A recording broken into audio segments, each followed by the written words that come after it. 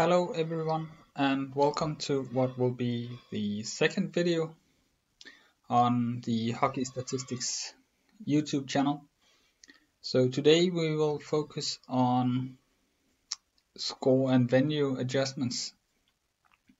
So I've just opened the same workbook that we made in the first video, and basically what we want to do today is we want to adjust the expected goals for score effects. So in order to do that, we need a bit of information. We need to know the venue, if the shooting team is home or away. We need to know the game strength state, if it's 5-on-5 or 5-on-4 or whatever. And finally, we need to know the home score state, if the home team is leading, trailing, or if the game is tied. So we'll just start off by determining the home score state. So we'll just make a column, call it home score state. And that is basically just the home score, which we already got in the workbook, minus the away score. So I'll just copy this and paste it as a value like we did last time. It's a good thing not to have calculations in the workbook whenever you want to sort things and the workbook is this big. So we'll just sort it, and in order to adjust for score and venue effects, we don't need to know the exact home score, we just need to know if the home team is leading, trailing, or if the game is tied. So I'll just pick all trailing situations here and rename that.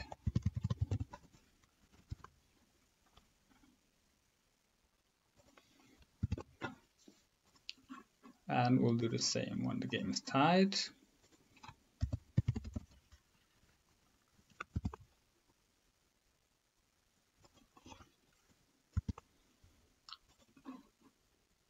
And when the home team is leading.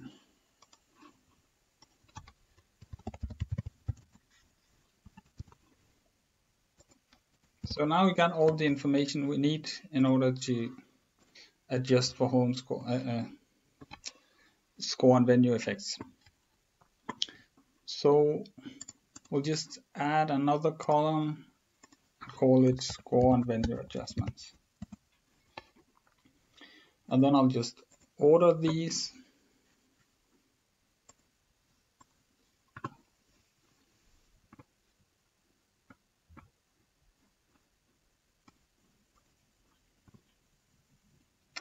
And we can find on evolvinghockey.com how we need to adjust it. So we'll just go to glossary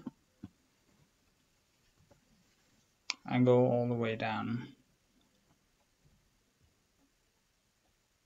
to score adjustments. So we'll just start off by looking at 5-on-5 and adjust the expected goals. So we got that here. So we can just start off by looking at the home team when they are trailing.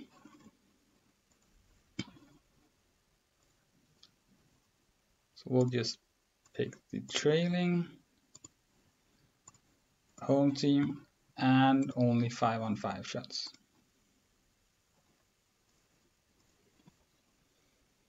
So that's it, and the adjustment constant is 0.923. So we'll just put that in here.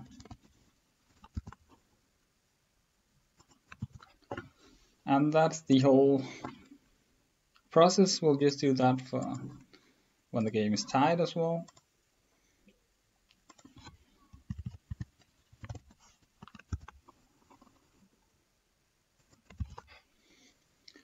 And when the home team is leading.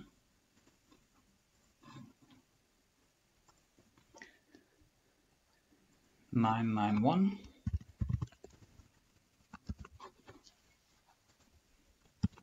And we can do the same for the away team. the away team leading, so it's just 1-0-1.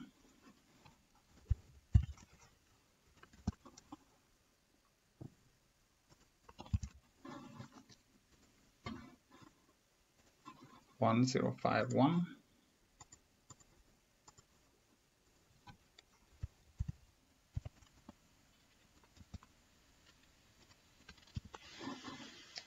And finally, when the home score team is trailing, 1091. So that's it. I don't want to do it for all game string states, but I'll just do it for the power play as well, 5-on-4.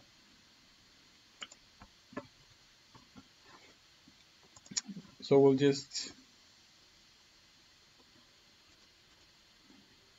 go to the 5-on-4 as well.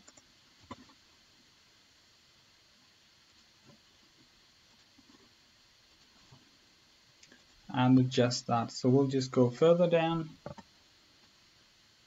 and we got it right here.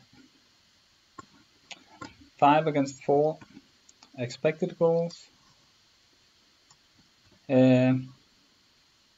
So the thing about score adjustments here is that when I'm looking at the home score state and it's trailing on the power play, this is the value we put in, but it's the same value for the away team when they are shorthanded. That's what these stars means if you go further down and read it. So we don't need to, so we can look at both the home team and the away team at the same time. So we'll just put in the trailing part here. And the home team is on the power play, but the away team is shorthanded. That's what the game string state means. So we'll just put it in here. And it's 8.4844.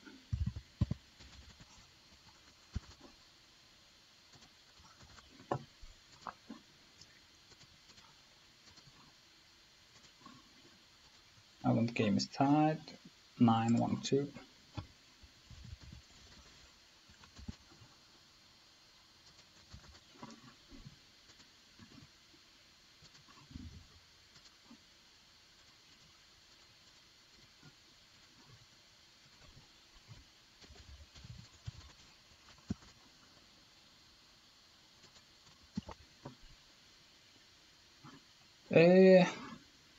So now we want to look at the adjustments when the away team is on the power play.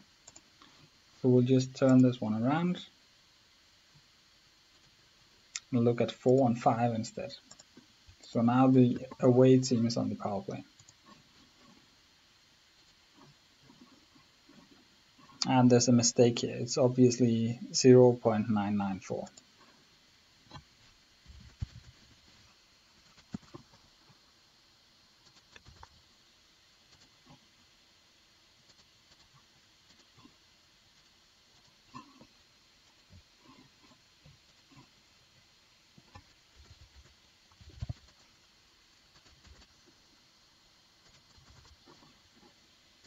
And the last one, 1.2.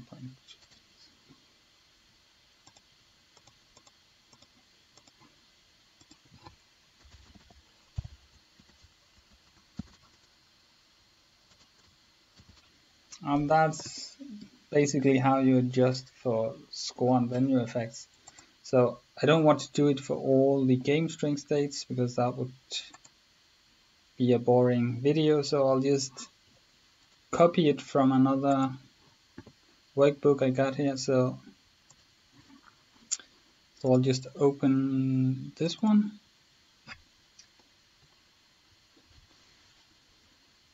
And here we got all these score and venue adjustments we need.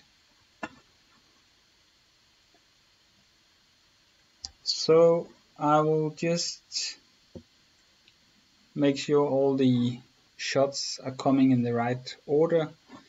So I've ordered it here by event index, and then by game ID. So we need to do the same in the other one. Just sort it by event index and game ID.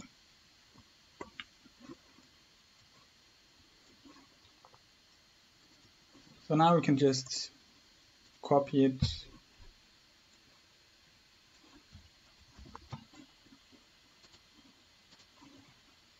and paste it.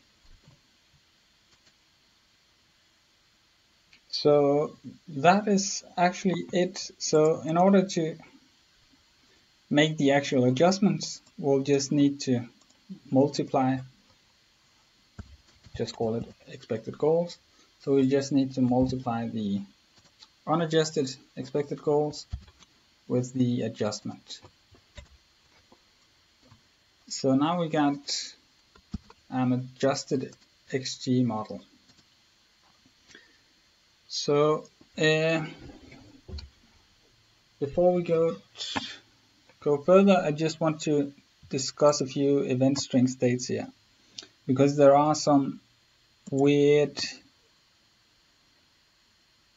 things going on. So for instance, 0 against an extra attacker, 0 against 5 sounds a bit unfair. So these are just tracking mistakes, tracking errors. So I'll just pull them out just to show it. 5 on 2.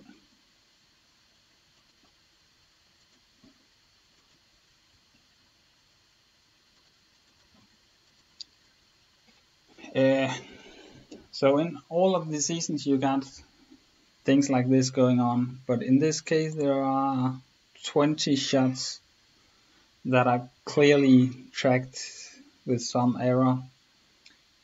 Obviously the game was not 5 against 2. So it's just to show that there are mistakes, and you won't really see these if you just look at tables at Natural Stat Trick or Evolving Hockey. All the data looks smooth and mistakeless, but there are these, and for now we'll just ignore them. We're talking about 20 shots out of 150,000.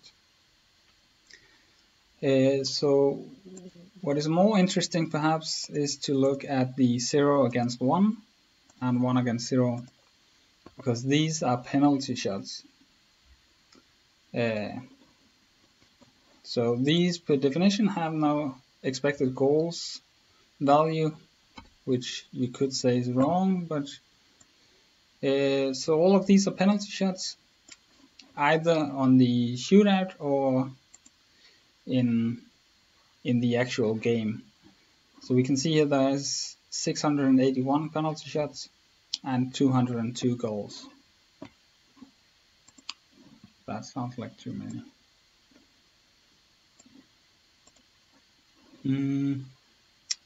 So if we're interested in just looking at shootout shots, we can just go to the 5th period, because the 5th period is the shootout. So now we see there's 639 penalty shots on the shootout and 188 goals. Or we could look at the non-shootout penalty shots. And now we got 42 attempts and 14 goals. So yeah, you could even look at it in the pivot table. So we could just, for instance, look at shooter and just add game period to the filter, and then we could look at penalty shots. So this is another way just to get this information. You already get it when you are working with PvP data. So we could sort shootout goals by number of goals. And you see Zibanejad has 5 goals on 11 shot attempts.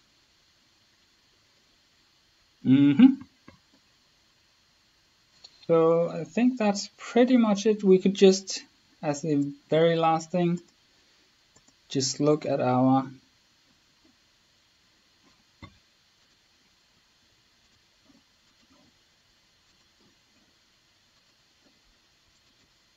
adjusted expected goals.